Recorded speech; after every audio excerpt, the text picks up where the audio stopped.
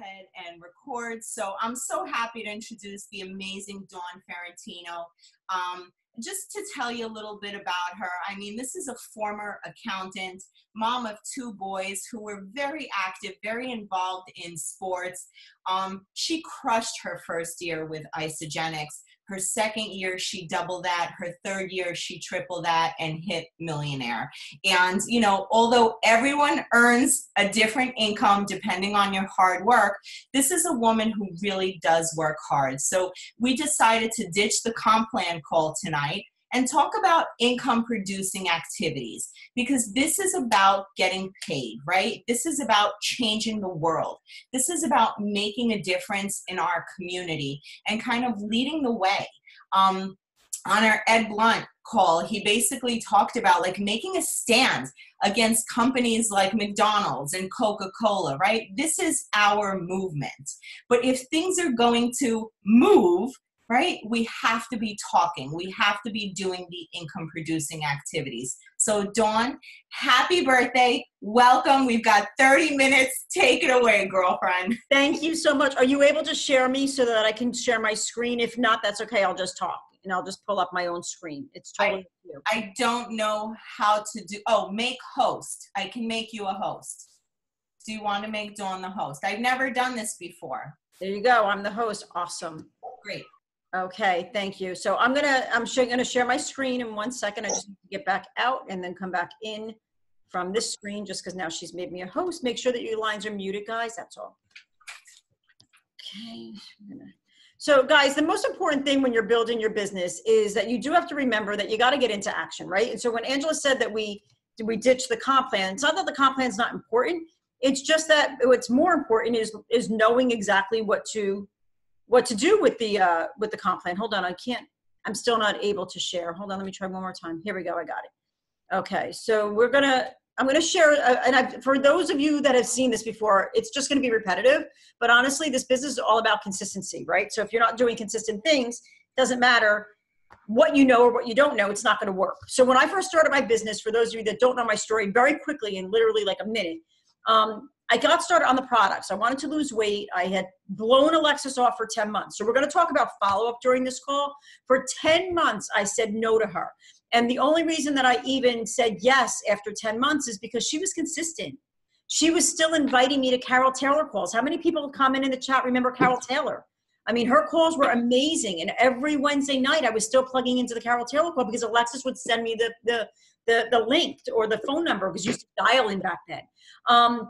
She was consistent with her before and after pictures. She was consistent with sending me something, like just something that would relate or resonate with me. She was consistent. So when I was finally ready, because I wasn't ready back in November of 11, when I was ready in June of 2012, I called her. If she wasn't consistent, I would have went with somebody else because I already knew about Isogenics. I knew it had a money back guarantee and I knew the products worked because I saw different people have results.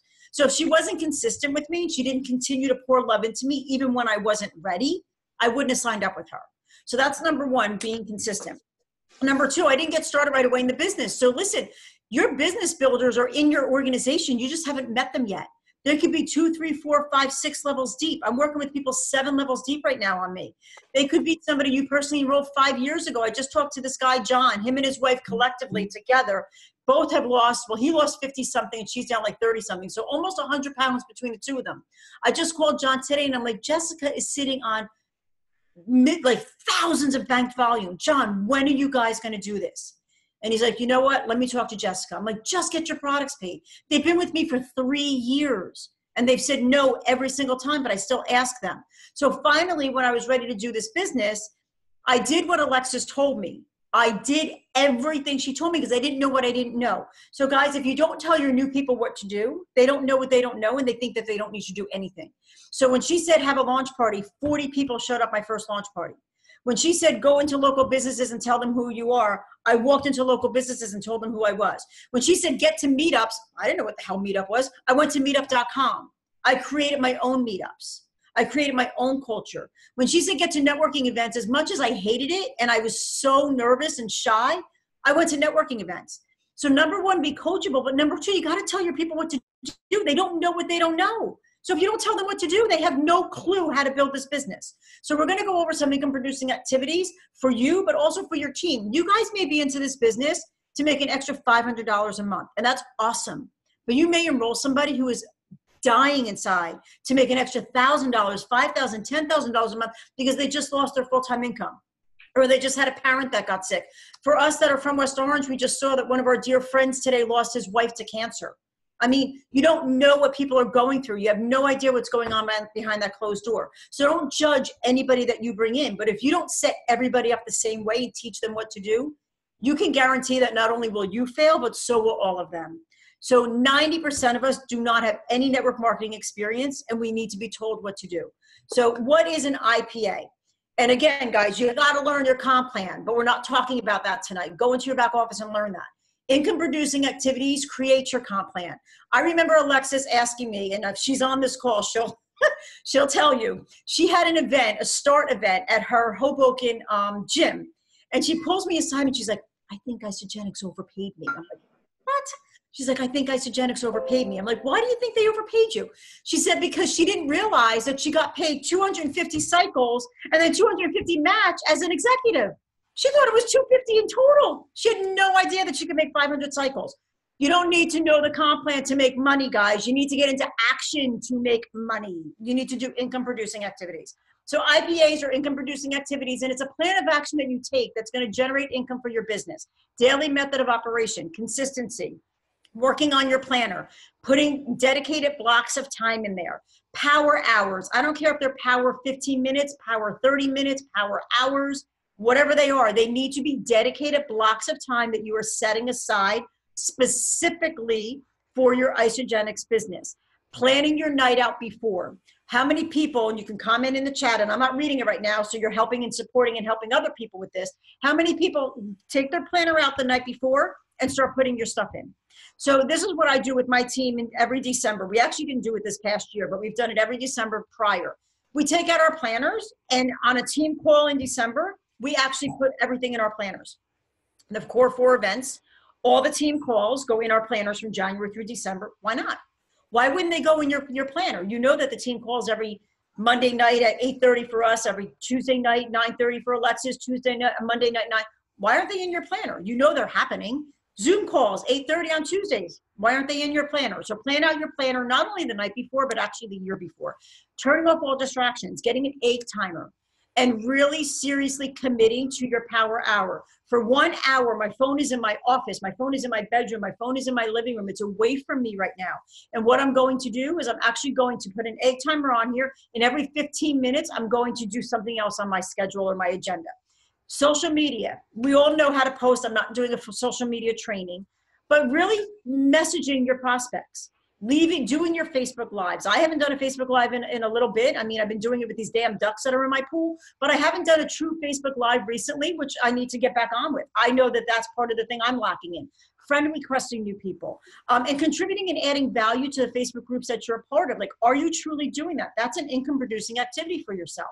When you're doing social media and you're contributing to the groups, messaging people that comment on your post and just thanking them. You don't need to friend request 99,000 of them, because most people probably that you're friending are not going to join you right away. But just getting that connection, just messaging people. So now that when you post something, maybe they're following you, or start to follow them, or just say, hey, I'd love to follow you. Can you follow me back so that we can, support each other? And just keeping them on your list. Inviting someone to coffee. Guys, we have this thing here that's called a phone. If you don't start picking it up and calling people, and you're just praying and wishing and hoping that every time you do a post on any kind of your social media that somebody's going to say yes to you, you're never going to succeed. You have to go belly to belly sometimes.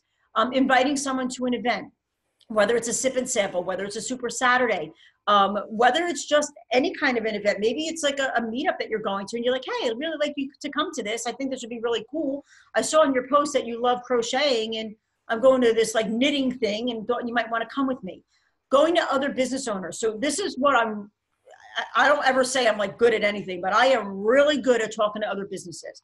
So I go to other businesses and I actually print out flyers, and I go into their location. Oh, it's in the other room. I'll get it before the end of the call, and I'll show you what I give them.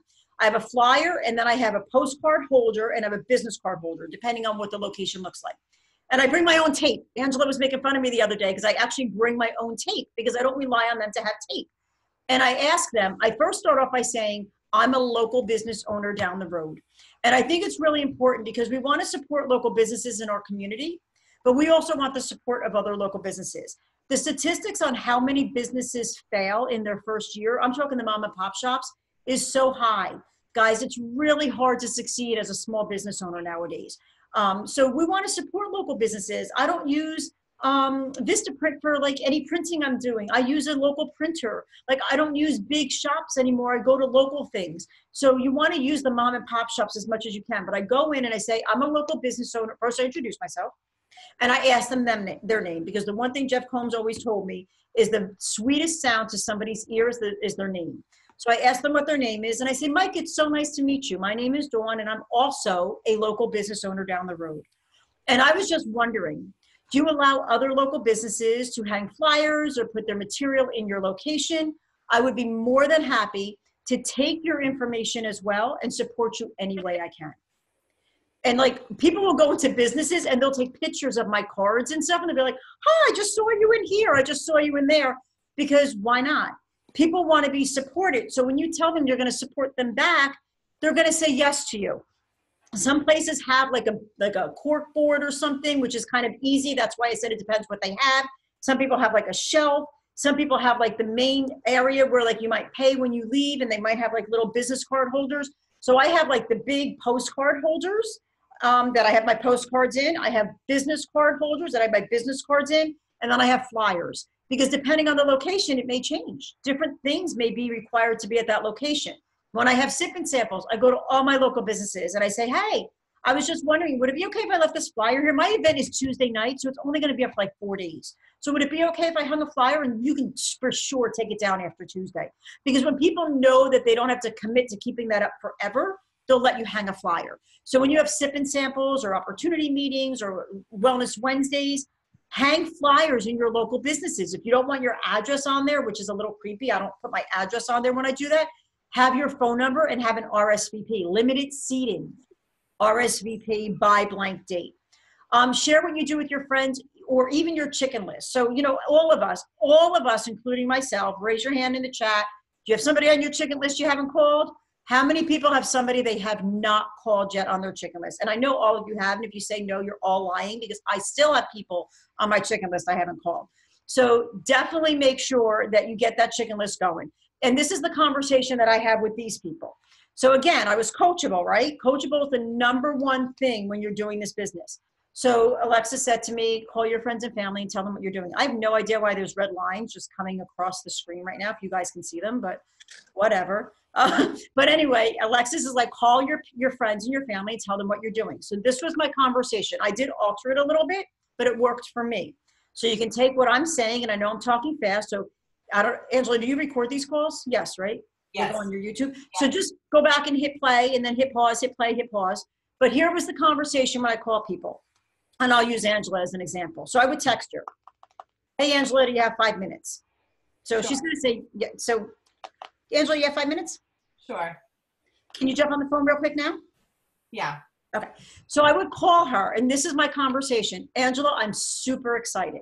Now, if you're brand new, this is your conversation. If you're not brand new, all you simply have to do is just say you're relaunching instead of launching. I am so super excited. Angela, I just launched my own business. And she's going to be like, what? I thought you were doing accounting. I am. I'm still doing accounting. But Angela, I'm so super excited. I just launched this business. I like partnered with this humongous nutritional company, and I'm super, super excited. And here's what I'm looking for. I'm looking for anybody that you may know that's looking to lose weight, maybe gain some extra energy for themselves, just feel better overall, Angela, or you know what, maybe work out harder at the gym, or even maybe earn some extra money for themselves. Now, Angela, I don't even know if this is for you, but what I'd love to do is get you on the phone for like 10 or 15 minutes so I can show you what I do so you can refer me better. I cannot tell you how many people would get on the phone with me and they would actually enroll after that. So many people would be like, well, I could lose 10 pounds, or I could lose 20 pounds, or make extra money. Like, did you know I just lost my job? Like, oh my God, this is universe calling you. So I don't call them saying, I got a great opportunity for you. I'm calling them saying I could use all the support and help that I can get from my friends and family. I'm reaching out to you because I love and respect you, and here's what I'm looking for. So that's one way to start with your chicken list. Okay. So if you're having an issue with your chicken list and you're afraid to call that person, call them asking for referrals, and then get them on the phone to explain what you do so they can refer you better. Cold calling. So I do a lot of cold calling, and some of you guys are on my Thursday call that I do. But more importantly, I had a coach one time, it was Todd Falcone, and he really put me way out of my comfort zone. And I actually was very like upset with him. And I actually told him I didn't want to do this activity, but I did it because I was coachable. And he made me call like 35 or 40 realtors. And he made me go into like Google and like Google realtors in a specific zip code. And he made me call them. And it was so uncomfortable and it was so like scary, but I did it. So cold calling, I mean, I remember sending, I can't even tell you how many emails to accountants. I would go to like 100 accountants in the, 08723 zip code, and they would all pop up, right? So everybody's website usually has the button that says contact me for more information, like somehow where you can connect with them. So I would actually send them either an email, or I would hit the thing that said contact me, and I would share a little bit, not much, but I would give enough information where it would intrigue them. If they were local, I'd invite them to an opportunity meeting. So cold calling, going on people's websites, trying to get their information so that you can send them something so that they can actually have a conversation with you. Email's great, constant contact for blast emails, but don't be blasting emails to people that you've never had a conversation with. I don't agree with that. Like I know so many times I'm getting an email with like 99,000 people on the email, like about something that somebody just started. Like, don't do that. Like, you want it to be personal. You want the person to have a conversation. But if you dripped on somebody, and I know Amanda Weger just talked about this too, she just enrolled somebody who she's been dripping on forever through her constant contact. So if you've been dripping on somebody, they know what you're doing, they're well aware of what you're doing, and maybe you have a promotion, or you have free membership, or you have free shipping, or whatever it is, send that out through a blast email. Emailing prospects a new product or promotion, just in general. Like, maybe you've never had a conversation with them, but you're like, hey, I'd love to, meet you for coffee. I'd love to talk to you about something. We have this great promotion going on. I know that you know what I do, and I've really never approached you about this, but I thought that maybe now would be the perfect time for that. Following up on prospects you've never connected with is super important. So comment in the chat if you followed up with somebody less than 5 times and then never followed up with them again. And it should be all, how many people on this call? Like 100? Yeah, it should be all 100 of you that have all had a conversation with 5 people, 5 times, and then never contacted them again. I'm going to show you something at the end that's going to show you how much money you're missing. Sending information from your company's website. I only do this if I've had a conversation with them. I have ISA sales tools on my phone. Maybe we've had numerous conversations. Maybe we have had a meeting. Maybe we went belly to belly, whatever. And all of a sudden, like a really great video came out. I'm like, oh my God, like I got to send this to Angela. And I'll be like, hey, I was thinking of you. This video just came out on our website, and I thought that it would really resonate. So I use ISA sales tools a lot. Sending thank you to your customers. This is the one thing that I think is super important, guys. Keep a log of your 30-day, well, everybody, not just your 30-day people, that they might be on a 30-day program more than that, but keep a log of your people, whether it's a notebook or whatever. And as soon as they finish their 30-day program, send them a thank you card and a congratulations card. So I send everybody a card after their first 30-day program that just says, congratulations. You completed your first 30 days, and I'm so super proud of you. You're down X amount of pounds, or you have more energy, or whatever it is. But send them a thank you with 2 business cards, one for them and one for their friend. And thank them for their business. I remember Todd Falcone telling me one time on a coaching call, or maybe it was in a training, that you don't have a customer when they first order. You have an order. They are not a customer. They are a customer when they order the second time. So retention is what builds our residual income. And this business, the best product Isogetics has is our wealth creation, as Jim Coover told us. So you don't have wealth creation if you don't have residual income. You make a lot of money on PIBs, but they go away, and it's a lot of freaking work, right? So you want to eventually have residual income coming in. Send handwritten cards to old customers thanking them. Send congratulations cards to business partners. Amazon Prime is your best friend. Spend the $100 and send stuff off from Amazon Prime all the time to your business partners. People that are on this call, that are on my team, they will tell you that I send them things through Amazon Prime. Send stuff to your people, guys. Mailing out samples. I'm not a big keen person on this, but I will send them a hydrate stick. It's pretty much all I send out, or an Ice of Delight. I don't send out shakes ever. I don't send out bars. I don't send any of that stuff. And brochures or flyers for with your contact information is super important, because you may be in like a location that allows you to leave stuff, but more importantly, you may be in a location that you're actually having a conversation with the owner. Maybe it's a doctor, maybe it's a dentist. Just have this stuff on hand. I know we're running out of time, so I'm gonna go really fast.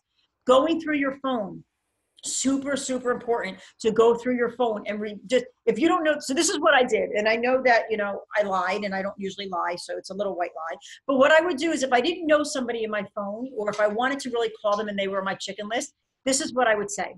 I would text them and I'd be, hi, this is Dawn Ferrentino. I just got a new phone and your number came up, but your name wasn't attached. Who is this and how do we know each other? It's awesome, guys, because now it brings you, first of all, we all have people in our phone we don't know. Every one of us has people in our phone we don't know. So now you can have who that person is if you really truly don't know them. If you do know them and you're always afraid to call them, it starts a conversation, right? Now, after that, what you're going to do is in the notes section of that specific person, you're going to put down every time going forward, everybody that's in your phone, how you know them. Why are they in your phone? Angela Maresca met her at the networking event on September 29th. Like, everybody goes in your phone with a description on how you know them. Send them a text that you were thinking of them for those that were in your phone. I just did this with one of my son's friends, Alex. She's definitely going to be in this business one day. I've been tripping on her for the past 5 years.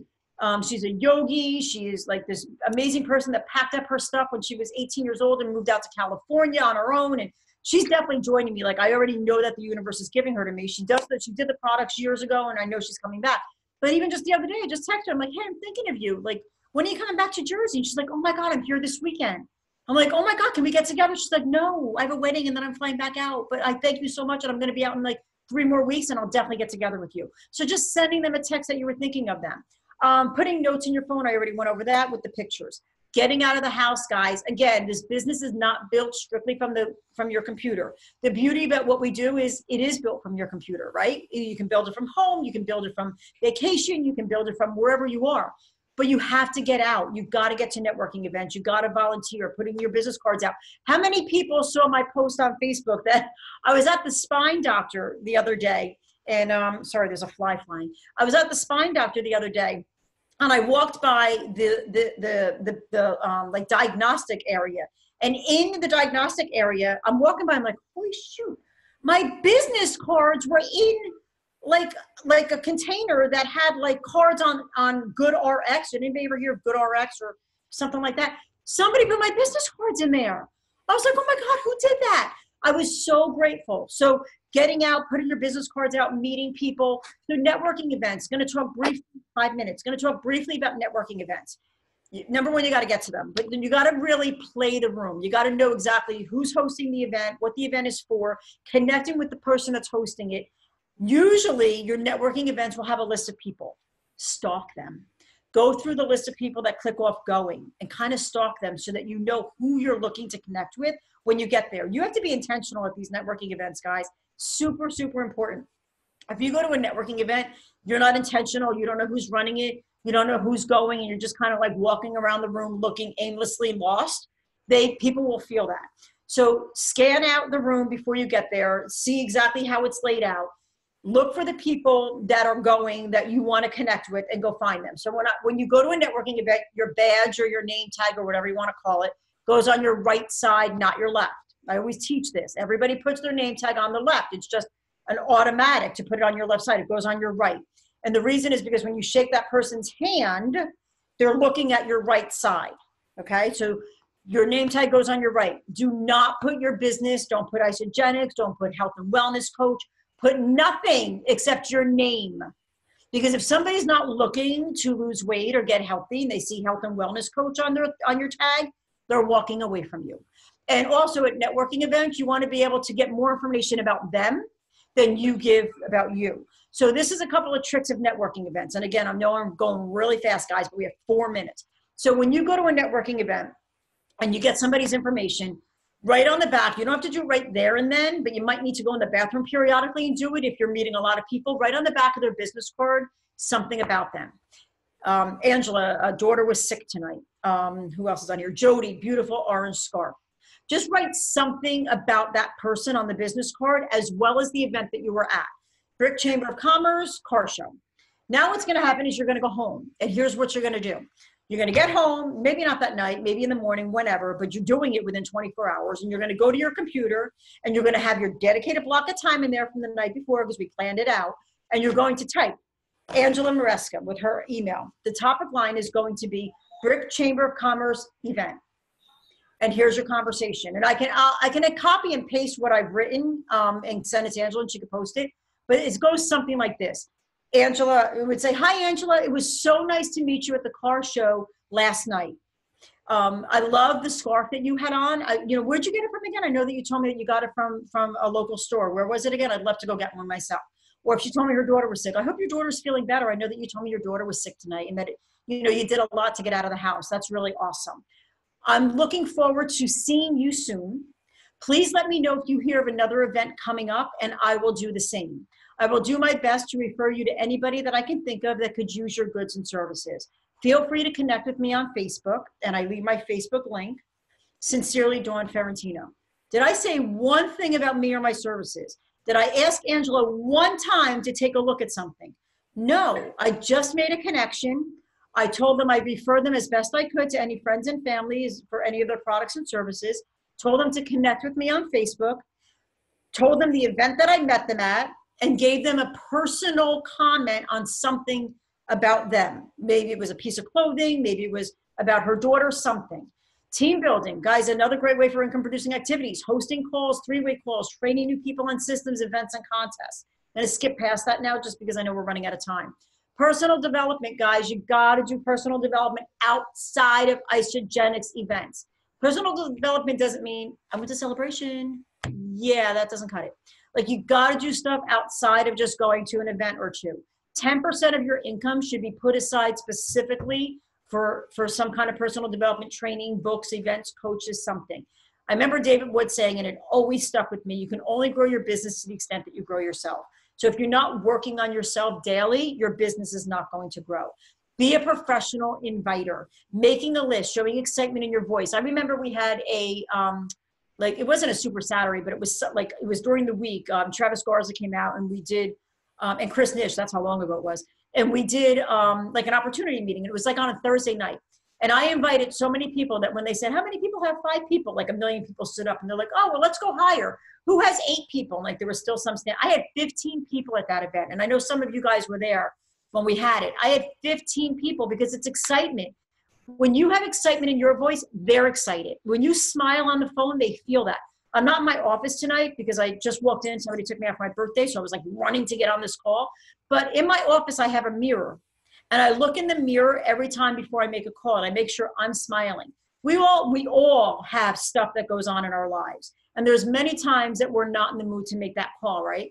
Sometimes we have a lot of bad stuff going on and really takes us down, right? But if you look in that mirror and you start smiling and you're asking yourself, would I hire me today? Would I sign up with me today? Would I, am I the person that wants this person to show up in my business today?